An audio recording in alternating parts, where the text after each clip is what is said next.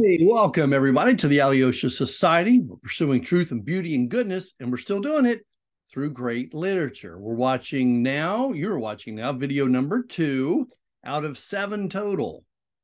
2 out of 7 total on T.S. Eliot's The Wasteland. No, I know. I already said this in the previous video. Mr. Eder, 7 videos on a little teeny poem that could literally fit on 2 pages. Yeah. Remember what I told you? Most people that just pick up this poem and look at it end up looking something. I don't know what even happened to this guy. See, his hands even got bent up. Either looking like that guy or no. But here's the good news. Eventually you'll look like this. You just kind of turn greenish and yellowish, kind of a Medusa effect. Now, for some people, it's more like sticking the finger in the light socket kind of thing. So, but hey, listen, here's the good news. By the time we finish The Wasteland, you'll definitely look like this. Okay, no, seriously. It's just a very complicated, deep poem. You'll see that. I'm not sure that anybody really understands everything in The Wasteland. Yeah, believe it or not, it's actually that complicated. Okay, so here we are. We already did video number 1. We did the generic poetry video, Hebrew poetry, the sonnet. We did all that. In this video, we're going to be looking at, actually, it's more than just T.S. Eliot. It's the historical context. The poem was published in 1922. So you know what we need to do. We're doing the historical biographical approach. So we want to find out, well, what was happening in the world around that time and who in the world was T.S. Eliot. And yes, back to my blah, grayish, brownish wasteland shirt. Yeah, I'll have this one on for all 7 videos. Yep, you got it. Let's begin with some reminders. You should have watched a video a while back called Keys to Understand a Book. And specifically, we'll be looking at, when you look at poetry, it's the same literary toolbox. It's just that all of the elements of the toolbox may or may not apply. Like, for example, elements of a plot. There's not really a plot in The Wasteland. But the ones that do apply, we're going to pull the tools out of the literary toolbox and look at them. The historical biographical approach says when you're reading any book, I don't care what it is, essay, novel, poem, scripture even, who's the author? What can you learn about him or her? Why did he or she write this book or poem or whatever? To whom were they writing and when did it all happen? Now that could be, when did the author write it? And if the time period that the author's writing about is different, we got to learn about that too. What's the genre? So we talked about the different kinds of poem, and obviously, guys, this is not obviously a sonnet or terza-rima or Hebrew poetry or epic poetry. Well, okay, I'm going to make a case that it's a little bit somewhat like epic poetry later, but just hang on. This is modernist poetry at its most probably important and influential. This is the quintessential modernist poem, The Wasteland. You may have already known that. What does that mean? Well, that's what we're going to be doing. Once again, I just want to whip through the literary toolbox. The ones in red are the ones that we're going to do in this video. So no elements of a plot, really. We did genre in the previous video. We're going to do the historical biographical context in this one. So let's get right to it. Who was this guy? Well, first of all, probably good to know what T and S stand for. Thomas Stearns. What do we know about Thomas Stearns Eliot? It's interesting. He did end up living in England for actually by the 1920s and on. He ended up getting British citizenship, but he was an American. He was born in St. Louis in 1888. Now I put after Virginia Woolf and James Joyce because sometimes I teach Virginia Woolf and James Joyce alongside Eliot. They're all kind of mixed up, being very influential in the 1920s and 30s and 40s. So I just happened to put that up there. You don't need to worry about that. I would say T.S. Eliot is, when I think of the smartest individuals, at least that I know about, who've lived in history, I think of people like Homer. I think of Theodore Roosevelt. He was just such an impressive guy. I think of James Joyce, but T.S. Eliot may have been one of the most well-read, insanely intelligent, just like intelligent to the point where, common people like myself just can't even really get our brains around it. But he graduates from Harvard in 1910. He knows multiple languages. His grasp of history and the humanities in general is astounding. He immediately goes and spends, he's about 28, 29 at this point. He spends a year abroad, spends some time in England, and he was kind of hooked. He really wanted to kind of be British. He meets Ezra Pound. The Wasteland is actually dedicated to the poet Ezra Pound. I don't know if we're going to get a whole lot of time to talk about Ezra Pound, but if you want to look him up, he's an important figure in T.S. Eliot's life. Now, where's The Wasteland fit in? 1922. Yeah. So 1922 he wrote it in 1921. It's published in 22. Now I just want you to kind of get the wheels turning, and I want you to start thinking what was going on in the world that's significant, especially Europe and the United States. What had just happened? What was getting ready to happen? When he wrote The Wasteland, my best guess, if I had to make a judgment call, is that T.S. Eliot was not a Christian when he wrote The Wasteland. But interestingly, 5 years later, he was very secretive about it. Yeah, it sort of got baptized, kind of like behind closed doors and so forth. But anyway, it is what it is. He actually joins the Church of England in 1927, and I think we have every reason to believe that he embraced the Christian faith. Now, that's interesting because if you'll take a look at this, so he, for 40 years, he's just cranking out, thoughtful, works of literature, mostly poetry. But in 1945, he published a similarly difficult, profoundly beautiful poems called the Four Quartets, which kind of sort of seems to be sort of like the Christian response to the very deeply troubling and pessimistic worldview in The Wasteland. Yeah, it's really interesting. I wish we had time to do both, but that's how it all fleshes out. He gets married in 1957 to Valerie Fletcher. Yeah, do the math on that. I mean, what is he, 69 years old at that point? And he dies 8 years later. And I just barely missed him. Well, I was born in 1969, so I was -4 when T.S. Eliot died. So there it is. Now that's just a big, generic skeleton outline.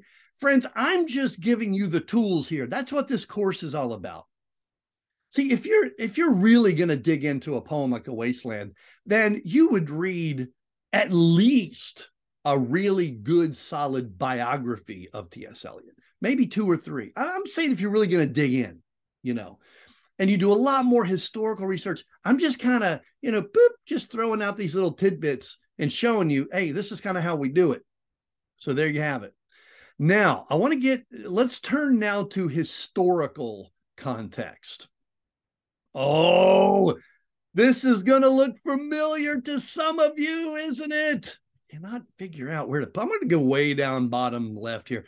Oh, this is going to look familiar to some of you. Yeah.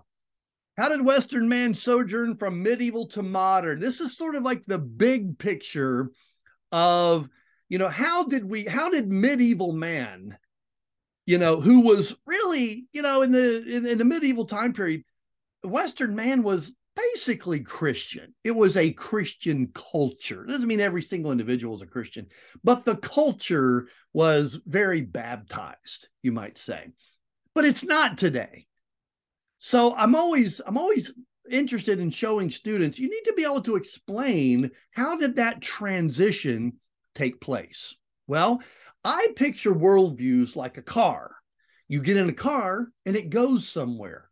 Well, a worldview goes somewhere, okay? It will take you somewhere. It ends up at a particular destination, and you need to be able to look forward and see what that is. So you get in your worldview car, and you're medieval, Christianized, baptized, got the fish on the back of the car, got the K-Love on the radio, little Tim Hawkins, you just Chick-fil-A. I mean, you got the whole Christian mindset, but then you go through this tunnel.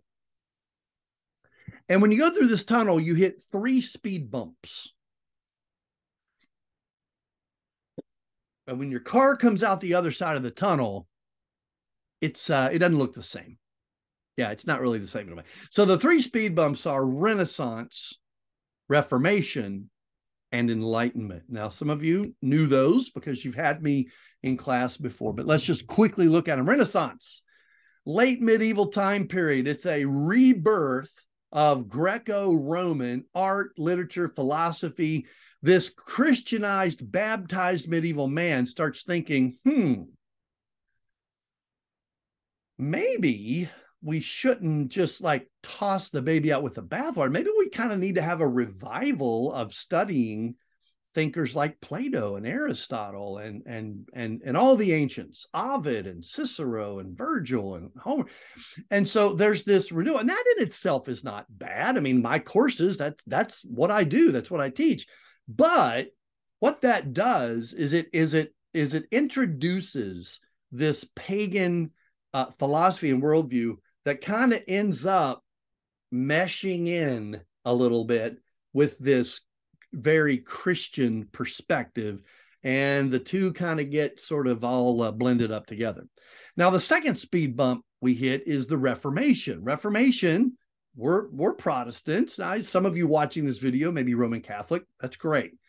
But for the most part, we look at the Reformation and we say, hey, the Reformation's good, a focus on reading scripture in your own language, priesthood of the believers and so forth. Here's the thing. I'm not saying the Reformation's bad. What I'm saying is that the Reformation encouraged a mindset that promoted individualism. That is, I can discover truth on my own. I don't need a priest. I don't need a pope. So that is one of those things where if you don't keep it in balance, the pendulum swings. And that's exactly what ends up happening. So now you've got an emphasis on pagan philosophy, an emphasis on individualism, which is not biblical at all. And then sort of the knockout punch is an 18th century movement we call the Enlightenment. Thomas Paine, Thomas Jefferson, Benjamin Franklin, some of the founding fathers, others, Voltaire. So, I'm just trying to name some names here. Montesquieu, David Hume. These are thinkers who at this time period said, you know what? We don't need God or the Bible or angels or demons to explain what's going on in the world. We can do it with science. We can do it with logic. We can do it with capital R, reason. And so the Enlightenment is kind of like the knockout blow. The Renaissance kind of sets the stage. Reformation, individualism, I can figure it out on my own. And the Enlightenment is bam. So when the worldview car goes through these 3 speed bumps in the tunnel, when it comes out the other side, it's not medieval man anymore. We get into the, AD 1500, 1600. These are morphing over hundreds of years, guys. These things don't happen overnight. But basically, we have what we call modern man, which is going to last to the late 19th century. Now, wait a second. Is this modern? Well, yes, this is modernist poetry. And I do want to make a distinction, if not now, then later, between modern and postmodern. So keep that in mind. Just store that away for now. So there you have it, a review. There's the statue of David, of Michelangelo's David, the representative of the Renaissance. There's Martin Luther, representative of the Reformation. And I think that's Voltaire, representative of the Enlightenment, the three speed bumps. Now, we're trying to get up to here. Okay, we're trying to get up to 1922. So, big question at the bottom. What comes after the Enlightenment? Because the Enlightenment is, it's not that we don't think that way now. We're still kind of in an Enlightenment, but it kind of fades and morphs into something else in the 19th century. It is the 1800s. So we're not even close to 1922 yet. Some of you know. Some of you know it's Romanticism. Yeah, so we have Enlightenment, 18th century, Romanticism, 19th century. Now, what is Romanticism? Is this all about Romeo and Juliet? No, not a whole lot to do with, not that kind of romantic. Okay, let me explain to you what Romanticism is as a worldview, as a way of thinking about all of reality. All right, so here's what's happening in the 19th century. Mankind is basically, as my mom used to say, is getting a little too big for his britches. Okay, he's getting full of himself. Why? Because look at all these cool inventions. Now, I know you don't think the typewriter is a cool invention, but guys, when it first came out, it was cool. I know what some of you are thinking, ooh, the cotton gin. But guys, it just revolutionized agriculture. So then you've got the telephone, telegraph, you got the steamboat, you got the light bulb. So during this time that Western man is coming up with there was progress in education, medicine, science, mathematics, in every area. There's just like this explosion. Well, how do you think mankind is going to think about himself with all these amazing inventions? Man, we are pretty amazing. And then he invents toilet paper. I mean, you thought that, Western man was getting prideful with all those other things. Guys, toilet paper. Did you hear what about toilet paper are you not understanding? Okay, sorry, just being a little bit funky and fun and weird. But again, wow. I mean, I don't even want to talk about what people might have used before the invention of, we're not going to talk about that. No, not even in the Monday night class. So let's talk a little bit about what impact this 19th century progress would have had. Quickly, Industrial Revolution. We have factories being built. We have mass production of products, machines that are now building things instead of, a blacksmith or a cobbler. And mankind's thinking, wow. Advances in education, literacy rates are going up. More people are learning how to read and politics. We have this old medieval feudal system. You probably studied that, knights and lords and that kind of thing, which is morphing into nation states and democratic republics. And so even in politics, we're getting better. I already mentioned science and technology. Wow. Guys, I can't stress enough the wow. You really got to get that, or everything I'm talking about in all 7 of these videos, they're not going to make sense. You got it? You get it? 19th century, wow. Mankind is amazing. And just a real quick summary, one way you could look at Romanticism. Romanticism is a pendulum swing against the Enlightenment says thinking, logic, reason, science. Romanticism still believes all that, but it says, oh, but what about my feelings? My feelings, they matter. And so you've got Lord Byron, you got the poets, and you've got transcendentalism, so you got this emphasis on emotion. But here's what I really want you to get. I want you to memorize this. The mantra of Romanticism is this: man is basically good, and his progress is inevitable. In other words, man is not sinful, like the Bible says in Romans chapter 3 and Ephesians chapter 2 and so forth. No. He's not inherently sinful. He's basically good. His environment might kind of make him do bad things. But not only is man good, he's only getting better. Well, think about it. Why wouldn't 19th century man think this? Toilet paper. What did you not understand about toilet paper? All these inventions and all these advances. Really, really, really trying hard here, guys, to make sure you get the point of Romanticism.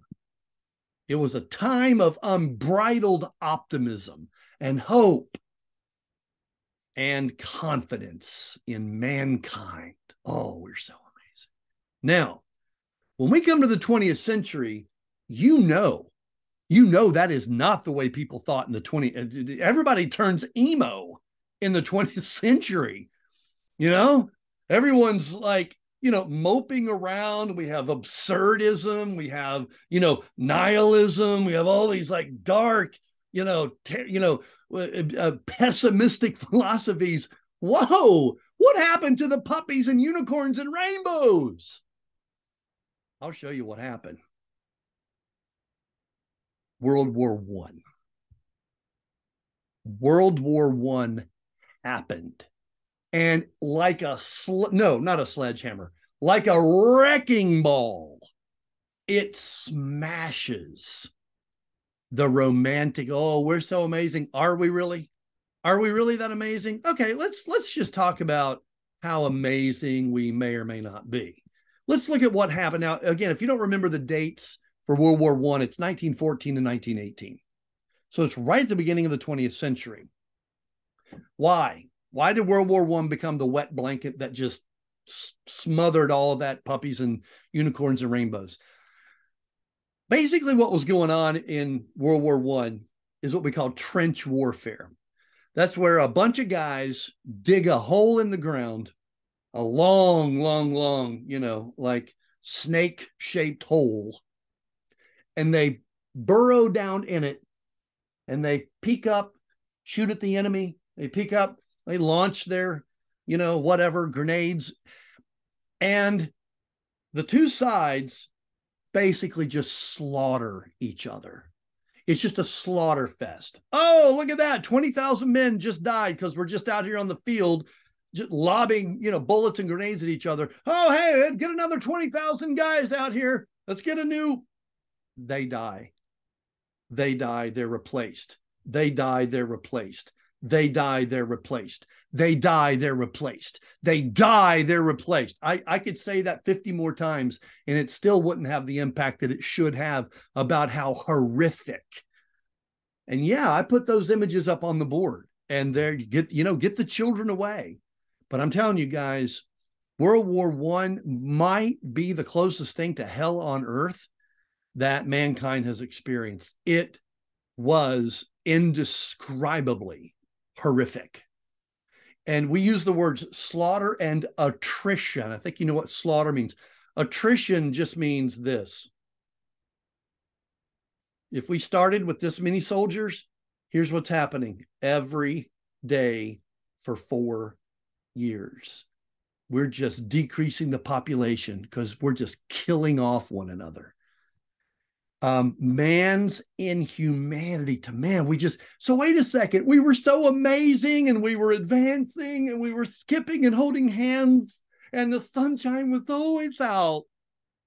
But now, mankind, we're treating each other like animals, like barbarians. What in the world happened? Now watch this. 40 million casualties. Now watch this.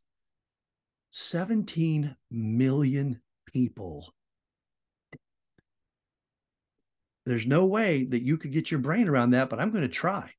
I'm going to try to help you grasp what that means. Friends, that is almost 12,000 deaths every single day for 4 years. And for what? 10 yards of mud, a mile of mud. What was it all really for? It wasn't like the wars in the past that were, the Revolutionary War. We're fighting for our freedoms. And, the American Civil War. There were real sort of issues of nobility and morality involved. Not World War I. No. And not even like World War II. At least, we were trying to stop the Nazis. Not World War I. Now, this is going to be very disturbing to some of you, especially, and I know that if you're a student watching this video, you did not live through you did not live through 9/11. Because even as of the making of this video, it was 22 years ago. I lived through 9/11. I was at work when the planes hit the two towers. I was about an hour away from the Pentagon, and I got the news. And it was a troubling day. And for years, our nation is still not over it.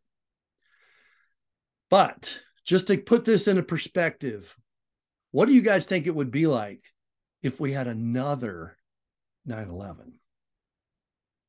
We lost over 3,000 lives on 9/11. In that field in Pennsylvania, at the Pentagon, and at the two towers, the Twin Towers in New York City. What do you think it would be like? Well, I'm not done. What do you think it would be like? I know this is horrible to even think of it. If we had 4 9/11s in one day, 4 of them. Okay, it's 22 years after 9/11 right now, and our nation is still wounded from it. People still, it forever changed us. But what if we had 4 in one day? Oh, this is where it gets creepy. How about, what would happen if we went 2 weeks or 2 days even and had 4 9/11s every day for 2 days or a week or 2 weeks? I think you guys know where I'm headed with this. What if we had 4 9/11s every day for 4 years? 12,000 deaths a day, guys. Now, I realize that those deaths were spread out over multiple nations. I realize this is not an apples to apples comparison in that way. But as far as the number of deaths, 4 9/11s every day, unending, nonstop, from 1914, 1915, 1916, 1917, and it finally ends in 1980. Yeah. So I'm trying to get you some perspective that's going to help you understand, first of all, why is this called the wasteland? And what is going on? So what was the culture thinking about? Okay, so here's our quick recap. I want you to see the timeline in different ways because it will relate to different ones of you in different ways. So medieval era, way on the left here, Renaissance, Reformation, we already talked about that, 1500s, 30s. The Enlightenment is 18th century, which is 1700s. Oh, yes. What's the mantra of Romanticism? Come on, pause the video right now and say it to yourself.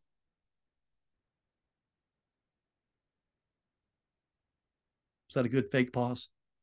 I practiced that. Man is basically good and his progress is inevitable.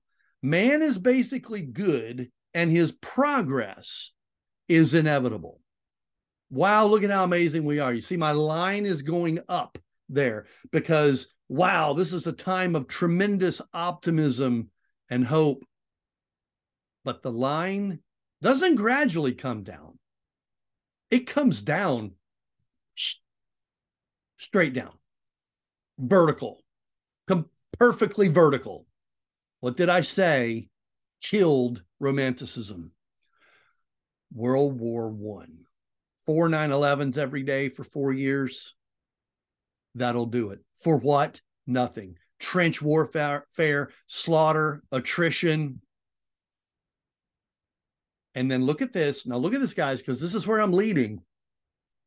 In that context, just a few years, while the Western world is still like, whoa, what in the world just happened? What happened to our romanticism? Just a couple of years after that, T.S. Eliot sits down and he tries to express in some way what the psyche of the Western world was experiencing in the wasteland. That's what he's trying. That's what he's trying to land here. So Romanticism kills World War I kills Romanticism. How can Western man think, oh, we're basically good and we're just getting better? No. How can Western man think that after the horrors and the inhumanity and the barbarity of World War I? Nothing noble about it. There's your wrecking ball. That wrecking ball is World War I. That brick wall was Romanticism. A really cool quote here from William Golding I want to share with you. He said, before the Second World War, well, he's applying this to the Second World War. I think the same concept. Before the Second World War, I believed in the perfectibility of social man. But after the war, I did not. I discovered what one man could do to one another. Anyone who moved through those years without understanding that man produces evil as a bee produces honey must have been blind or wrong in the head. Man produces evil as a bee produces honey. Was anybody really screaming that from the mountaintops in the 19th century? No. What did you not get about toilet paper? I mean, come on, guys, all these advances. No, nobody was singing that tune.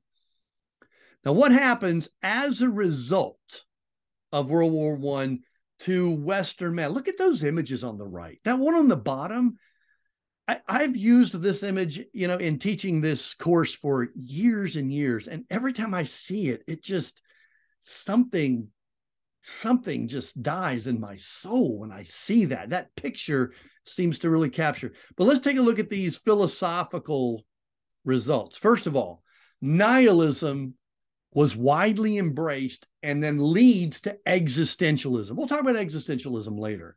Nihilism is the belief that there's no God, there's nothing other than what you see, there's no hope, there's no meaning, there's no purpose, there's really actually no reason to get out of bed. If you want to get out of bed and you want to make up a reason, you want to fool yourself into believing that there's purpose and meaning in life, then make up something and voila, you just became an existentialist. A nihilist would just kind of hang on to there's no reason, no purpose, and a nihilist might actually be consistent with his worldview and commit suicide. Albert Camus, the great absurdist of the 20th century, that's exactly what he said. That's kind of the logical end.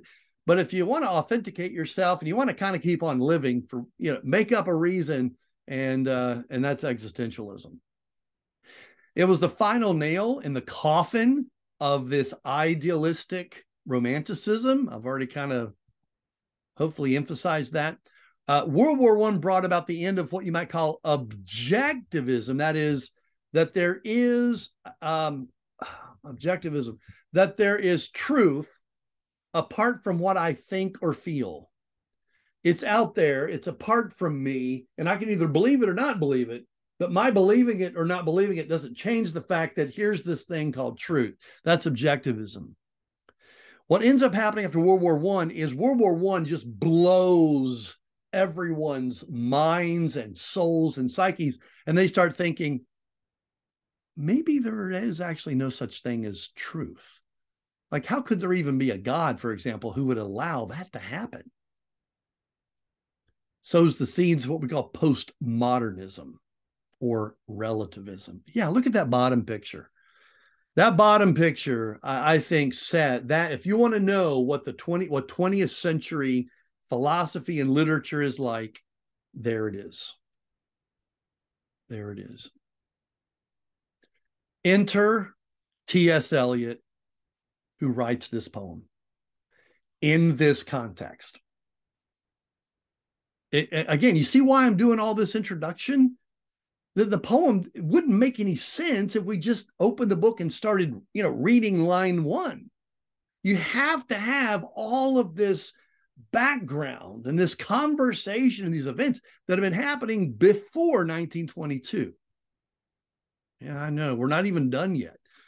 Now I need to do an entire video just introducing the poem itself. So we've done an introduction to poetry. Now we've done an introduction to Eliot and, the historical backdrop, Enlightenment, Romanticism, World War I. Man is basically good. His progress is inevitable. World War I is the wrecking ball that smashes that. T.S. Eliot writes this poem in this context. Here's the overview. Thanks for hanging out, friends. Next video, we will do the introduction to the poem. Once again, well, hang on a second. I'm trying to get myself set. Once again, thanks for hanging out. We'll see you in the next video, guys.